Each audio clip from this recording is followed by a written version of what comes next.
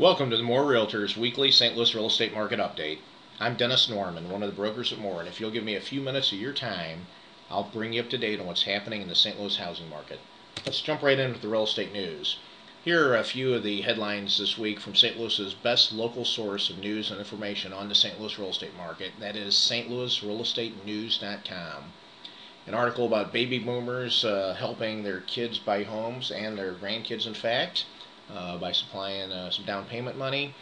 An article from a local mortgage banker with a interest rate update, as well as information on the new home loan rules, and kind of walking you through those, letting you know that even though it's tougher to get a mortgage, it's nothing to be afraid of.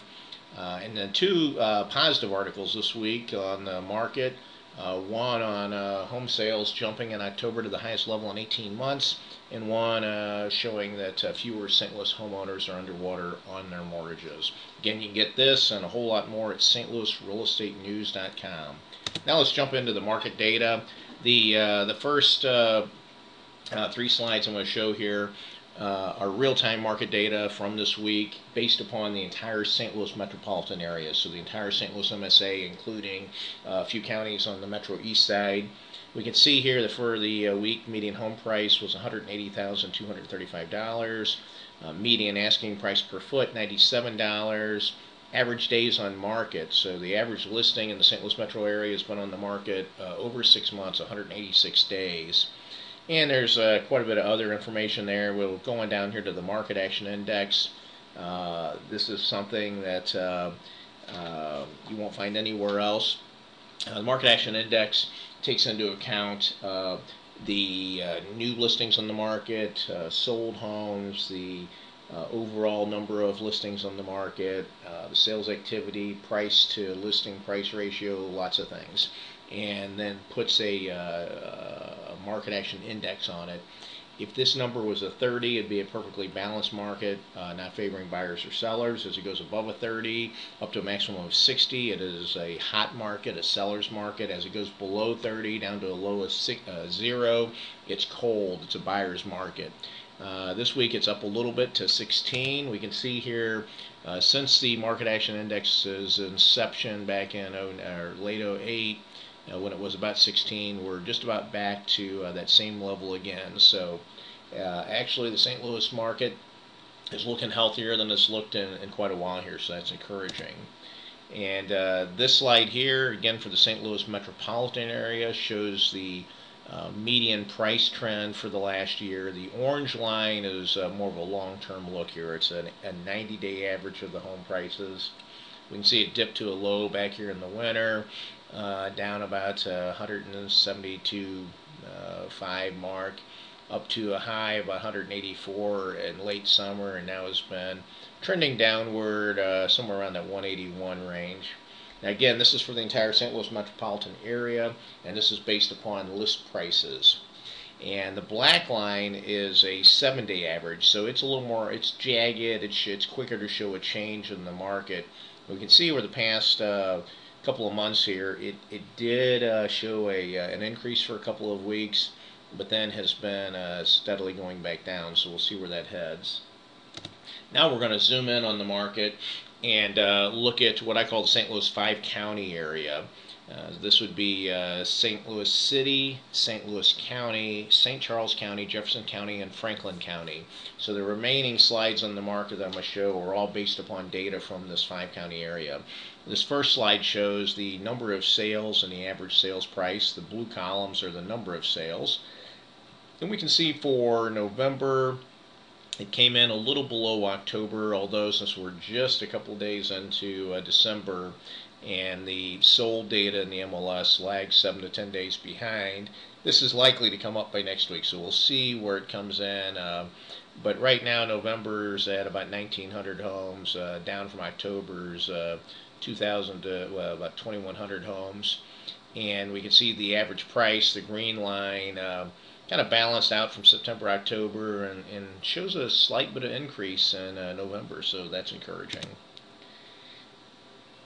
Now this slide shows the median home sales prices, as well as the median time to sell, the days on market for the homes that did sell.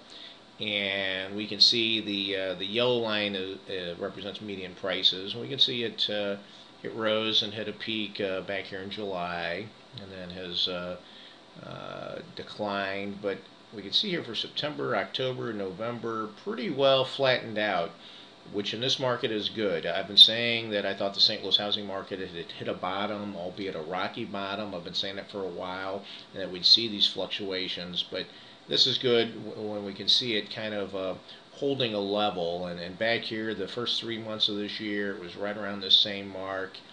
These 3 months, it's about the same. So we're going to see these seasonal changes, like in the summer when the market might increase. But once again, I think this is just showing that St. Louis has probably bottomed out, and at least is somewhere near bottom. The red line shows the days on market, the median days on market for the homes that did sell. That's went from a peak of about 90-something days back here in March down to a low of nearly, well, maybe 65 days during spring and early summer, and now is getting back up close to that 80-day mark. But it looks like for November, it'll probably end up actually closing out around the 74-day mark. So not too bad there. This next slide shows the ratio of what of the price homes sold for versus what they were listed for. The yellow line shows that ratio of the sales price compared to the list price at the time of the sale. So after the house had had whatever price adjustments along the way. The red line shows the sales price in relation to the original list price. So like I say every week, this slide here is not an indicator of what market value is. This is really a realtor scorecard. This shows how good a job listing agents are doing in educating and informing their sellers so that the homes are hitting the market price appropriately. And we can see overall the job's pretty poor because the red line shows that homes are only selling for about just a little over 90% of what they're originally listed for. So they're pretty severely overpriced, which in this market is just a kiss of death for a seller because home prices are not going up. Again, there are some isolated markets where things would be different than what I'm going to say, but I'm talking in general for the metro area. Home prices are not going up. They're remaining flat at best, and in a lot of cases they're still declining somewhat. There's still a lot of foreclosures hitting the market, impacting this. So these sellers that come out on the market overpriced, it's really hurting them twice. It's hurting them initially when they hit the market because they're overpriced and there's just too much to choose from, so they're not going to get the attention of buyers agents or the buyers. And then as they sit on the market, the double whammy is their home is worth less than it was when they put it on the market. So they're kind of chasing their tail. We can see by the time sellers get the prices adjusted, they're ultimately selling for about 96% of what they end up being listed at. But the key is to come out priced right. And like I harp every week, this is why it's so important that agents have good current market data available to them, that they're coached and trained on how to interpret this data and apply it to your situation if you're a home seller. And that is what we pride ourselves on at More Realtors. We do have this market data available. We do have the tools available to help communicate this to you as a seller or a buyer or an investor, because it's just as important to know the market on the buying side too as it is for a seller pricing their house. And so we have these tools available that will really help you as a seller come out on the market priced right and ultimately get your home sold at the price it's going to sell for and in a shorter time period. Let's move on here. This next slide shows the listing inventory in terms of months supply of homes on the market for this 5-county area. You can see for the past year, during the early winter or beginning of the year, it hit a peak of about 13 months supply of homes, which is a lot. That's dropped down and been hovering around 8, and right now we've moved up to about the 9-month mark. So from a historical standpoint, that's a lot of homes on the market, or a large supply, a 9-month supply, but again, it's better than it's been in the recent past.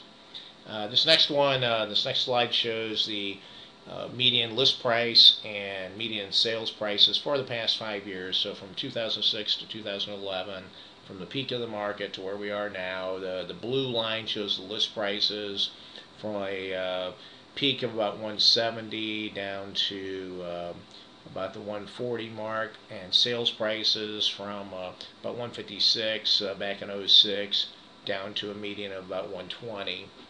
And again, there's a fair gap here between the median sales prices and list prices, which goes back to what I said before in terms of pricing accurately. And finally, this is just a small look at the market data, the tools, the resources that we have available at More Realtors to help you, whether you're buying, selling, or whether you're an investor. We really do have the tools and resources available, plus we have the experienced professionals available to help you. We have market data available for your subdivision, your municipality. Go to our website at mo-re.com. It's mo-re.com. You'll see our market reports. You can subscribe to market reports and get a weekly update via email. Up here in the upper right hand corner, you'll see our newsletter. We've got an electronic newsletter that comes out monthly.